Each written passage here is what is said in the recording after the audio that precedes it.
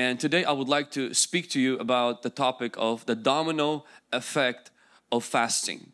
The domino effect of fasting. Fasting is abstaining from food for spiritual reason. Fasting is not abstaining from food to lose weight. Fasting is not a starvation, and fasting is not a hunger strike. Fasting is not to get deeper spiritually or to be more self-righteous. Fasting is abstaining from food for spiritual reason. As we presented in the beginning of the fast, and I'm just going to repeat it, we encourage people with one of the three fasts. The first one is the full fast, or the fast that's just on liquid. And we highly encourage to do that one. The second one is, they call it the Daniel's fast, where you abstain from all the pleasant food, from the meats, from the bread, from the dairy, and from the sweets. Pretty much you eat, very unpleasant but healthy food. And that one may seem first, oh, it's easy, until you start just eating grains, every day, and apples, and after about 3 days you're like, man, this is hard. And so that one is not easy. And the third fast, and that's for people who maybe are currently nursing, or people who are taking medicine or some other things, where you do just one meal a day. And so we really encourage every person to jump on this fast. We're 1/3 through, 2/3 through, and so just 1 week left. If you kind of ignored this, like, nah, this doesn't apply to me, I'm fine, I really want to correct that today. You're part of the church. This is something that the church is doing. You don't have to do what maybe somebody else is doing, but jump on it. Jump on the train. There's a grace on this fast. The amount of people that are fasting in our church is crazy. So many people that are doing just on water, who've never done before, and they are strong, and they're more sensitive to the Holy Spirit, and they're passionate, and honestly a lot of them like, thank you for calling this fast. I am excited for that. They're coming to prayers very early in the morning. They're dedicating their life to the Lord. We're not fasting just because to fast. We are fasting so that God can propel our spiritual growth, and God can do things in the church as well. We're believing for new building. We're believing for many people to come to know Jesus in our city. We are believing for incurable sicknesses to be healed in Jesus' name. We're believing for the deformed, people with deformities, people with metal things in their body, people who have broken and missing organs or cut out organs to be miraculously restored by God. We're believing for the dead to be raised. We're believing for the lepers to be cleansed. I am not mentioning anything that is not in the Bible. I'm not mentioning anything that Jesus did not do and disciples did not do. I'm not mentioning anything that we are not encouraged and mandated by heaven to do. And that is one of the reasons why we fast. Is so, Lord, we position ourselves for your best, for what you have for us this year in Jesus' name. Fasting is not only for pastors. Fasting is for anybody who has flesh. Amen. Come on, somebody. If you're taking notes, fasting is trading the bowl for the blessing. It's trading the temporary for eternal, the physical for spiritual, and for visible for invisible. The scripture says that Jacob gave Esau bread and stew of lentils. Then he ate and drank, arose and went his way. Thus Esau despised his birthright. Genesis 25 verse 34. So watch this. Esau traded his blessing for a bowl of soup. Jacob, he got the blessing by trading a bowl of soup. Jacob gave up a meal so he can get a blessing. And Esau gave up a blessing so he can keep his meal. There are people in this room today who are like Esau's. You will trade whatever so you can keep your tummy happy. And there are people today who will trade whatever so that they can have a future with God. I want to challenge you, be Jacob. Maybe you were born on the wrong side of the tracks. Maybe the blessing wasn't given to you at your birth. Maybe your mama, your daddy didn't give you anything in the genes or in inheritance. You did not have a good example. Like Jacob, you feel deprived. You feel like, you got the second best. You're fighting against demons left and right. Be like Jacob. Learn to trade your bowl so God can give you a blessing. Salvation is free, but the blessing is an invisible power propelling you for expansion. So blessing is an empowerment for expansion. God wants you to expand. God wants you to go further in your family, in your finances, and in your walk with Him. But there is a price that we have to pay. We have to lay our flesh on the altar. And one of the practical ways you can do that, and I can do that, is to leave the bowl aside and say, Lord, I want something more than that temporarily. Temporarily I forgo this bowl. Temporarily I forgo this plate of food so that you can give me the blessing. It doesn't mean you'll get rich the next day. It doesn't mean you're gonna grow wings the next day. It doesn't mean angels will showing up the next day. But there will be a shift in the realm of the Spirit. Where the blessing of God started to follow Jacob now. And people who always live their life feeding their flesh, they can never forgo. Today it starts with, I can't deny myself of food. Tomorrow is I can't deny myself of lust. Tomorrow is I cannot deny myself of cigarettes. I cannot deny myself of alcohol. Why? Because when the flesh is spoon-fed, when the appetites always get what they want, we live a sensual and a fleshly Christian life. We're not a spiritual beings. We become soulish beings who are trying to have a spiritual experience. Fasting is giving up my bowl for His blessing.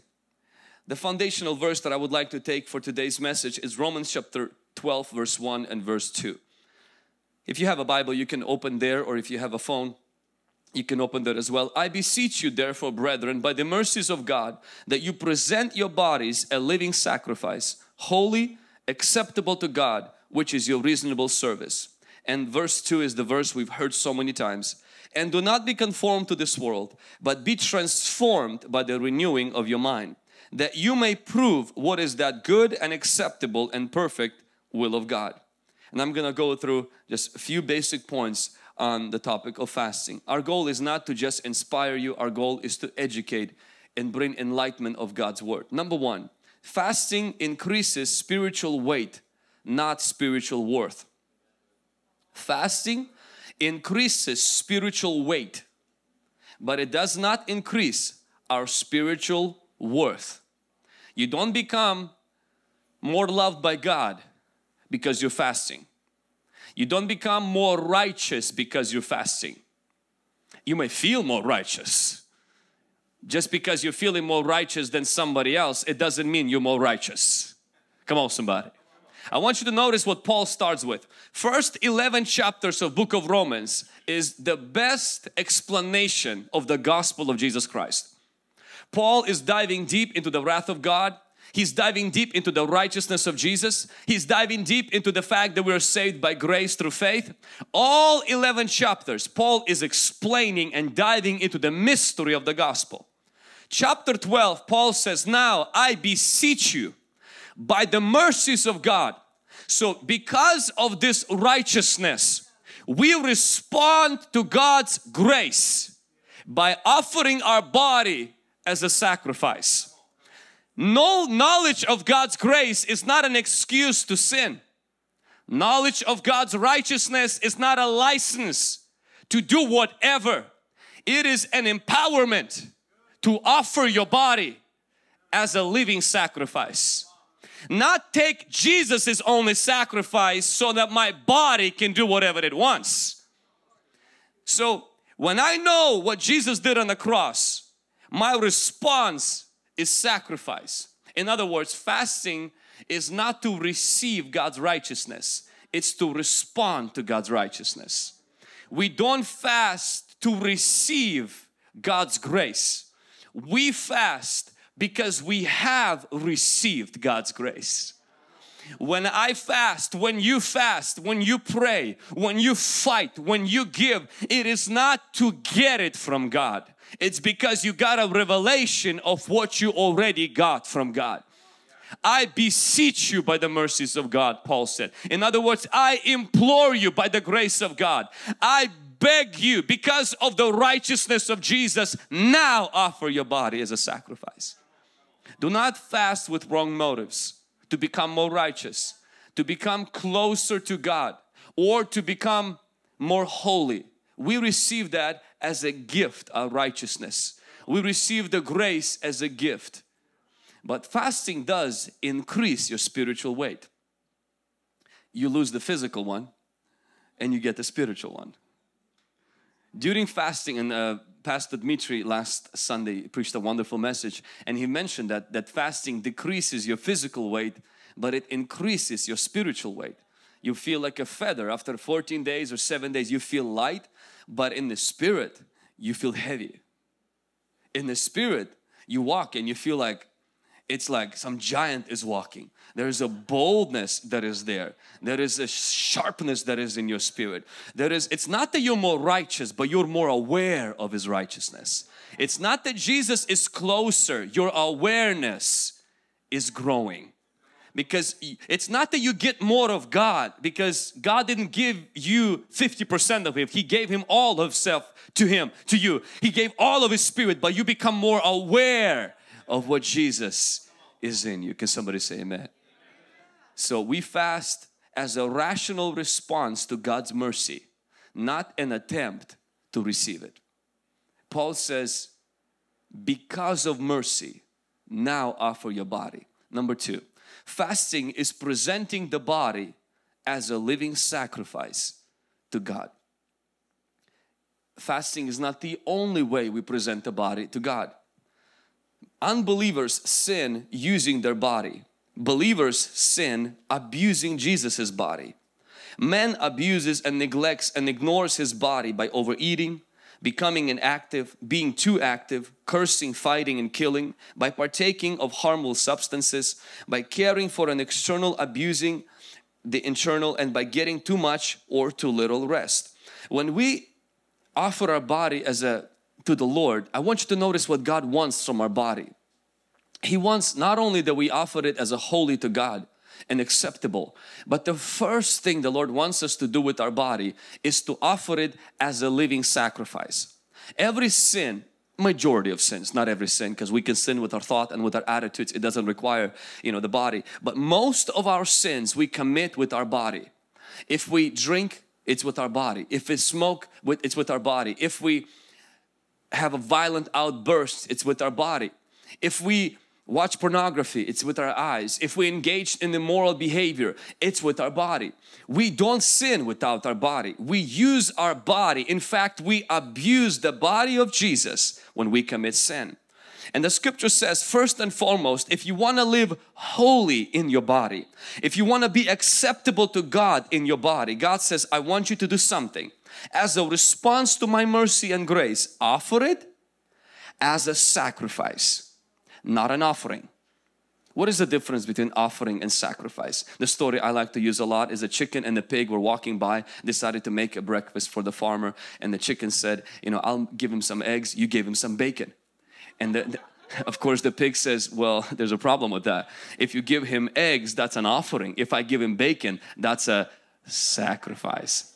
God is not asking for an egg, He's asking for bacon.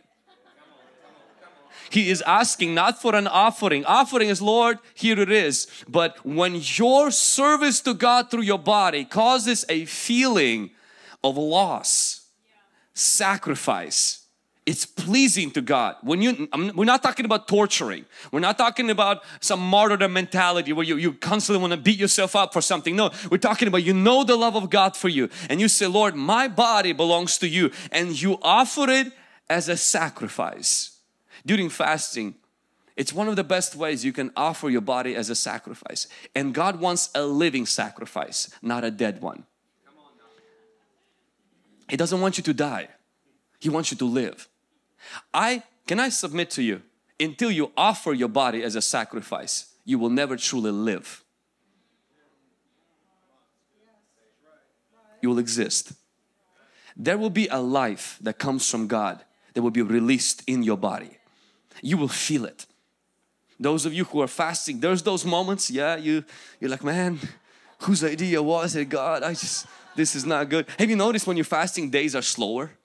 It's like, it's a fast. It's supposed to be fast. It's slow. It's like the opposite of a fast. It's so slow. You're looking like, it's only 2 o'clock. And you're looking at the clock so many times, it seems like so slow. Please understand, God is pleased when you give Him your body. not to earn His love, but to reposition yourself to be more aware of who He is. Amen. And the Bible says after that, so number one is that fasting is not to earn God's love. Fasting is to respond to it. Number two is that fasting helps us to offer a body as a living sacrifice. Number three, fasting enables you not to be squeezed into the mold of this present age. Watch the domino effect. I beseech you, brethren, by the mercies of God, present your body as a living sacrifice. And watch the beginning of the verse 2. Do not be conformed to this world. I believe if you are struggling, if I am struggling to follow the patterns of this world, the secret is this: I need to get the righteousness from God. Second thing is I respond to the righteousness of God. I gotta get my body in check. I gotta give it to God. And then number three comes, I have now the courage, the inner strength not to conform to this world. It's not the other way around. You don't start with not being conformed to the world. You start with righteousness. And then you respond to that righteousness by saying, Lord, I offer my body as a sacrifice. I gift it to you, not because I want to go to heaven, but because Jesus died on a cross for me. And then there is a power that is released in you and I not to be conformed to the world. Have you noticed that during fasting, it's very difficult to watch movies? Have you noticed it's very difficult to be engaged in unimportant conversations? Have you noticed that there are certain things that were totally acceptable for some of us before that, and you start doing, you're like, it's like eating a donut while working out. I don't think I should be doing this. Because there is something within you that begins to pull you toward righteous living. There is something within you that begins to say, that's not the word, that's the world. You gotta start not be conformed to this world. If you want to have the power to live a holy life, not holier than thou, but holy life, begin to know the righteousness. Begin to offer your body as a sacrifice, and you won't be conformed to this world. I truly believe that fasting helps us not to be conformed to this world, because everything the world is about self-discovery. Fasting is about self-denial. The world is about finding yourself. When you fast, you lose yourself. And it goes contrary to the world. It goes contrary to the standards of this culture. Everybody is chasing their little inner chi. Everybody wants to find their gifts, their talents, their personality, and everybody wants to develop themselves. What fasting does is you deny yourself, and it goes contrary to the course of this world. That's why when you offer your body as a sacrifice, you will not look, live and act like the world, because you will go the opposite of the direction. And the beautiful part is when you deny yourself is when you will truly discover yourself. You gave that up and then you found yourself. You left your ego at the altar and then you found a purpose. You gave up your pride and then you found His eyes. You found His purposes and His goal for your life. Come on, somebody. Are you with me? If my people who are called by my name will humble themselves and pray and seek my face and turn from their evil ways, then I will hear from heaven. I will forgive their sin and I will heal their land. 2 Chronicles chapter 7 verse 14. Watch the progression. My people humble themselves first. Then what they will do, they will pray. And then they will seek my face, and only then they will turn from their wicked ways.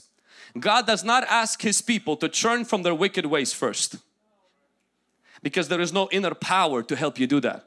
You can do that when you feel guilty. You can do that when you get caught, pulled over. You can do that when you finally got in trouble. But after a while, that doesn't last more than a few days. The motivation wears out. There is no inner strength to turn away from the wicked ways. But the Lord says, if you humble yourself.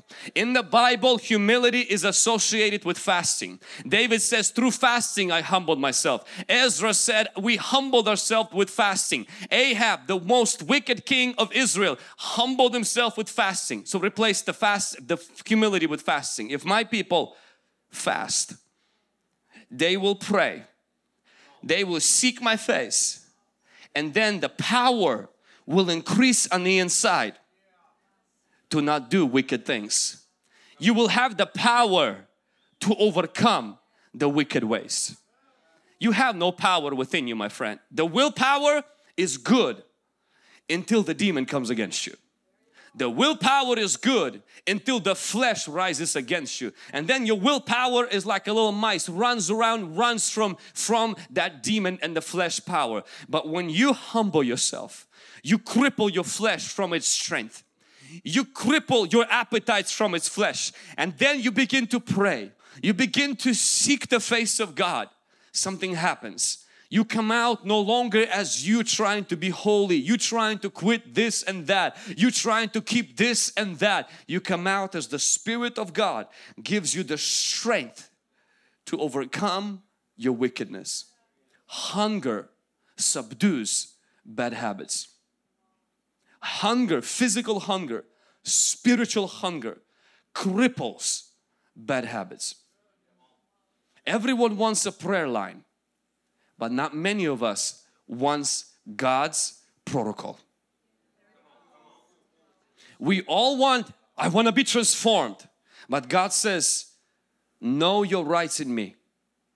Offer your body as a sacrifice. And some of us choose a fasting that's an offering. We know we can fast good, but we're like, no, I just don't want to cause any sacrifice. And then we're like, Lord, but I don't want to conform to the world. And God says, follow my steps. Don't skip them. Follow my steps. But no, God, I want this way. It's not about how you want it. It's how God says you should do it. Offer Him as a sacrifice. And then He will give you power to not be conformed to the things you're begging, crying and asking and going to counseling. Lord, get this out of me. God, help me not to slip into that, do into that. Your wife already put a little restrictions on you and your social media has limitations and everything. But there is a power that doesn't come from you. It comes from God. And that power is released when you respond to God's righteousness. You offer your body as a sacrifice, and then there's a strength. There's still a choice. It's not automatic, but there is a strength to not be conformed to this world. Number 4, fasting exposes weakness in the mind as faith expels them. Fasting exposes our weak minds where faith helps us to strengthen our mind. I want you to notice mercy of God. Offer a body as a sacrifice. Don't be conformed to the world. And the next step, it says renewed mind. The Word of God renews our mind, but the war makes our mind resilient. Let me say that again. The Word of God renews our mind, but it's the war that makes it resilient. And we need both renewed mind and resilient minds. In the pandemic, during COVID, news and everything, many people's minds are very wobbly, very undecisive, divided, not sure, constant attack on the mind. The Lord wants to make your mind resilient. Oh, and fasting is a good tool to do that. Because most what fasting is not physical, it's mental. How many times you were tempted with food and you were not even hungry during fasting? I'll prove it to you. Jesus fasting 40 days. And the Bible says after 40 days He was hungry. He wasn't hungry for 40 days. That's what the Bible said. Now I ask you a question. Why was He tempted with food during 40 days? For the same reason you and I. It's right here. The enemy will tempt you during your fast with food, with other things. And this is an opportunity for the Lord to build within you a resilient mind. People who finish the fast are not those who have the most weight. It's those who are most resilient in their mind. And during the fast, something will be exposed. The weakness of the mind. How weak we are to let go and to start following the flesh. And the Lord will strengthen our minds so that when you make up your mind, you don't quit when it's hard. You finish when you're done. Can somebody say amen? Humanity's first sin was with food. Jesus' first temptation was with food. Food is not evil. Food is actually very good. But for most of us, food is the reason we have problems in our body. And food, abstinence of food can also be the reason why we will get rid of those problems. If eating those foods brought some things, maybe not eating them can solve those things. My dog, Jacko, anytime he gets sick, he stops eating for 3 days. Now, I have never taught him on fasting. He hasn't watched our YouTube channel. He has never been to our church where we talked about fasting. He's been a few times to church for a sermon illustration. There's a natural thing God installed within the animal, that when he gets food poison or when he gets sick, and we know that he is sick, he stops eating for 3 days. We don't take him to the doctor. He simply stops eating. After about 3 days, I don't know what happens, but he gets cured through fasting. Fasting can cure even certain things in the physical. I'm not saying fasting cures everything, but there are certain things it will even cure if you fast. Fasting helps us to build a resilient mind. Number 5, fasting brings transformation to your soul, body and spirit. As I mentioned, fasting has physical benefits. Not only a doctor, but I watched this doctor, Dr. Ellen Goldhammer. He uses fasting as a therapy or healing mechanism for patients. He does 21 days and 40-day fastings in the clinic. He has his whole clinic set up, doctors that are watching people's vitals and people's health. And he had a testimony, he had many of them, but one of the testimony is a lady who had the last stage of lymphoma. And the doctors, regular doctor told her, there's nothing you can do, there's no diet you can change already, honestly, you should just prepare for your death. And so she heard this, Dr. Ellen's, she heard his testimony on YouTube and others. She went to his clinic and said, I have the last stage of lymphoma, I have nothing to lose, can you help me? And he said, we can try. So she goes for 21 days, they were there supervising her. She went for 21 days on a fast, water fast. Every morning and every evening they checked her. She stayed in that hospital. Within 21 days, she felt better. She left the hospital, goes back to her old doctor who diagnosed her with lymphoma.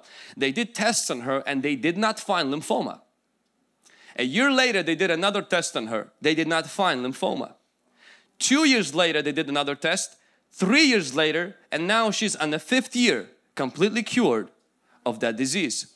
And this doctor, he's not a believer, who takes people into, he supervised 40-day water fasts. He claims there are sicknesses in the body, they could be destroyed if you stop feeding your body. He's not a Christian doctor, and he says this, he says every religion disagrees on everything except every religion has one thing in common, they all fast. He says it's not because they're dumb. He said they knew something. He says the scientists now have to figure out. This doctor, when he started this discovery, he actually was sued for killing people. They sued him. They took him to court and said, you're trying to kill people. There is no way fasting can cure people. This is wrong. This is some middle age things. And then of course he won the lawsuit. Today he's considered an expert on alternative medicine. I want to encourage you that your fasting is for spiritual reasons, but the benefits of your fasting will be physical. Your skin will get better. Your metabolism can be restored, your appetites will be subdued, and you will feel even physically better when you fast. Fasting has emotional benefits. How so? Many of us eat because of our emotions, not because of our stomach. Some of us process toxic emotions with food. We are not overweight just because of genes, but some of us have emotional problems that we use food as a medicine to cure emotions, which is not a good idea. But we don't know that until you start fasting and the negative emotions surface, and now you have to find another comfort for your negative emotions. That's not food, but the Holy Spirit. That's why fasting helps to heal your emotions. It doesn't heal your emotions, Holy Spirit does, but it exposes a sickness that you have. That the moment you are sad, you open the fridge. The moment you're depressed, you're simply just making an order through Uber Eats. The moment you are down, you just stuff yourself and it helps you to feel better for a moment, and then in the morning you look at yourself, it's like, may I hate myself, why did I pick up weight again? And it's the cycle of depression and feeling worse, feeling better and feeling worse, and fasting stops the cycle, and you have this ugly feeling surfacing looking at you and say, give me food. You're like, I ain't got none. Give me something. And then you say, okay, let me take that negative emotion to the Holy Spirit right now. Let me take that negative pattern to the Lord right now. Let me find a different path for this thought where it always leads to the fridge. Let me take it somewhere else right now. And then when you finish the fasting, you retrained your negative toxic emotions to go to the proper place for healing, and then you will keep up the weight. Keep off the weight because you're not feeding your emotions physically. Somebody say amen. Come on, this was worth for just coming just for this to the church today. The third benefit of fasting is I said it brings transformation, is that brings spiritual benefit. The Bible says the spirit of man can sustain him in his sickness, but who can bear a broken spirit?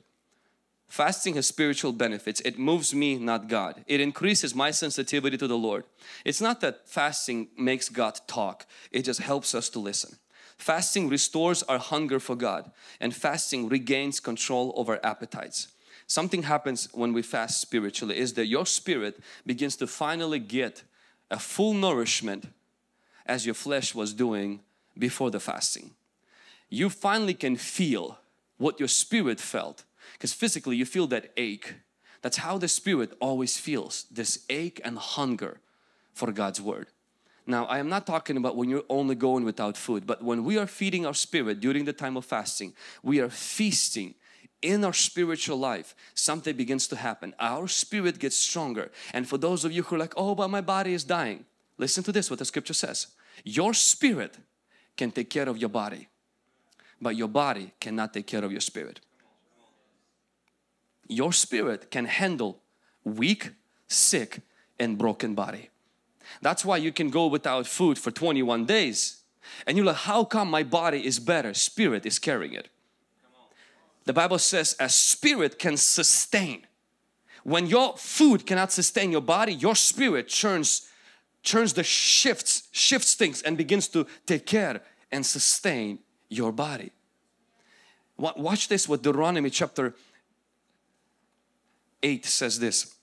So He humbled you, I'm bringing this message to a close. He humbled you, allowed you to hunger, fed you with manna which you did not know nor your fathers knew, that he might make you know that a man shall not live by bread alone, but by every word that proceeds from the mouth of God. This is the verse Jesus quoted to Satan in the wilderness.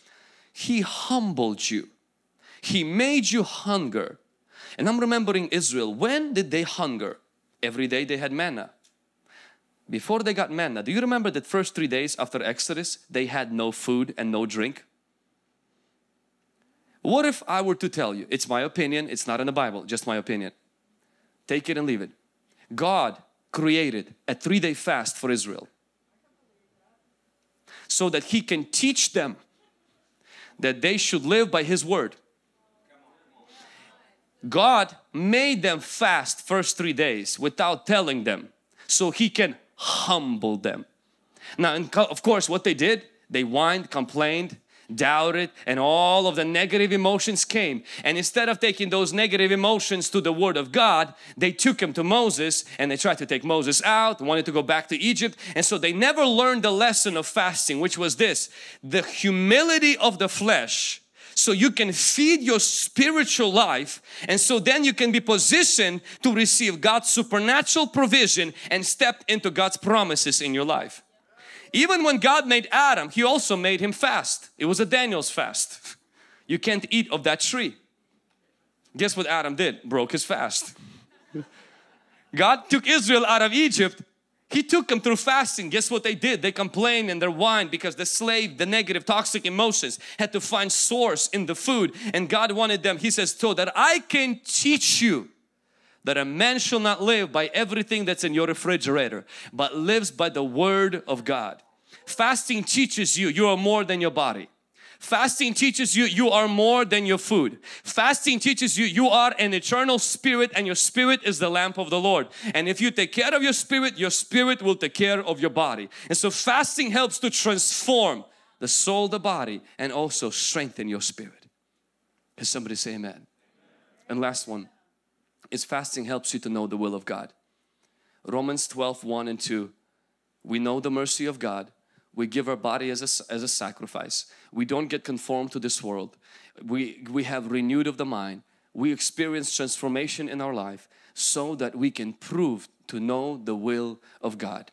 I truly believe that there is our plan for our life. There is the devil's plot for our life. And there is also God's purpose for our life. And when you begin to fast, even if God doesn't reveal to you His purpose, He will guide you. He will steer you to His purpose. He will close doors that have been opened before, and He will open doors that are not open right now. He will call you and lead you to His purpose. He will begin to open doors where they previously have never been opened. He will begin to connect you to prophetic words supernaturally. I'm talking about where you could not take the credit for it. God will begin to take you to that place. You know, a long time ago, I think it was Ivan who mentioned that at one conference somebody prophesied to me that I will go back to my country, where I came from, and I will preach there. It's been 20 years. I never went back to my country to preach. I went a few times, but not to preach, and I wasn't honestly looking forward to it, and I wasn't planning for it, and I did not have a desire for it. Last week on Sunday, we came back from the Holy Spirit conference in California, and I get a call from one of the most known pastors in the Ukraine, who has a very large church, over 1,500 people and some 7 churches under him. I met him previously and just in passing, and I struggled with my Russian, couldn't make sense of my own Russian, and so I'm pretty sure he thought of me like, man, this guy can't even speak. And so he FaceTimes me and he said, this is weird. He says, I want you to come next weekend and speak at my church 11th anniversary, which is, church anniversaries are a big deal. I was like, I can't put 2 words together in Russian. He says, this is weird, but I really feel that you need to come for our youth conference and for our anniversary. And so we prayed about it. I asked my pastor's permission, and next weekend at this time I ask you that you pray for me, because it will be still during the fast, where the prophetic word that was given long time ago, God somehow connected the dots. God will unlock His will in your life. You may say, why does it take fasting? Because fasting is humbling yourself. And God exalts those who humble themselves. Fasting is not showing off. It's not bragging about it. It's not saying, hey, look at me because I'm fasting. Look at me because I'm more spiritual. Look at me because I'm more disciplined. Fasting is about denial, not self-glorification. And when you begin to do that, the Bible says He will reveal His perfect will for you. In book of Acts it says that Apostle Paul and Barnabas was ministering to the Lord and fasting. And the Spirit of God said, separate Barnabas, separate Paul to the work which I've called them. I preached a message a few years ago called Fast Forward. There is a work you currently have, and there is a work you were called to have. When you fast, God takes you from the current to the called. He takes you from what is familiar to what is His will right now in your life. What is His perfect will in your life? There are things that God called you to do that is not available right now. There's no open door. They're not hiring. There's no vacancy in that area. There are dreams. You just don't have resources and the connections. But when you begin to fast, you're humbling yourself. Say, Lord, lead me to your will. God, there's what I want, but I want what you want for my life. I want your purpose for my life. You know, we want a new building for our church, but most importantly, what we want is a revival in our church. Most importantly, what we want is salvation of people in our church. We know that this is God's perfect will for our church, that every service double-digit salvations will come in here, that every week hundreds of people will give their lives to Jesus Christ. You know what we want is what God wants, that none will perish, that people in the city will meet Jesus, pulled from darkness into light. You know what we want is that the sick will be healed, that children will not be buried their mother or their father because of tumors in their heads or because of cancer in their lungs. tongues, but the power of Jesus will heal.